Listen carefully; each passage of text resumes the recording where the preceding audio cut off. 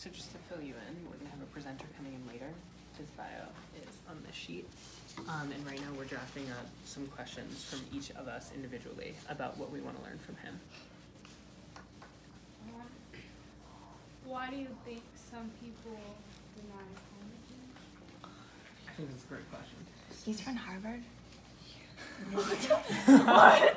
He's from Harvard? Yo, we read the bio! I'm reading it now.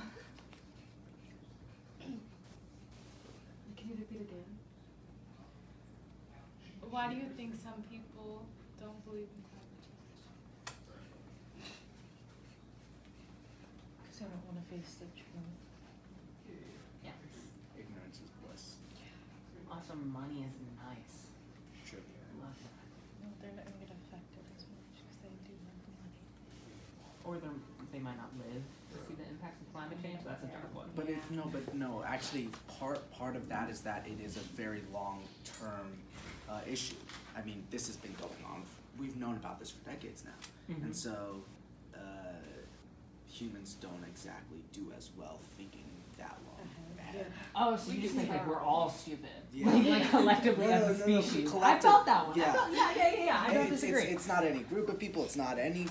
Just collectively, as a whole, we're not that good at thinking that far ahead. Okay.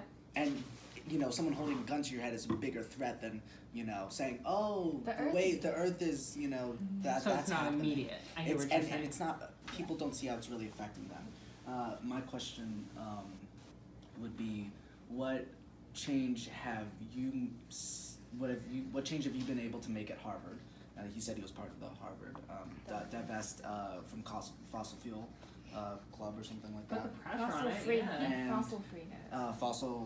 Fossil free divest Harvard. So that's a club I'm sure that is pressuring Harvard to divest from fossil fuels, and also has it been a struggle?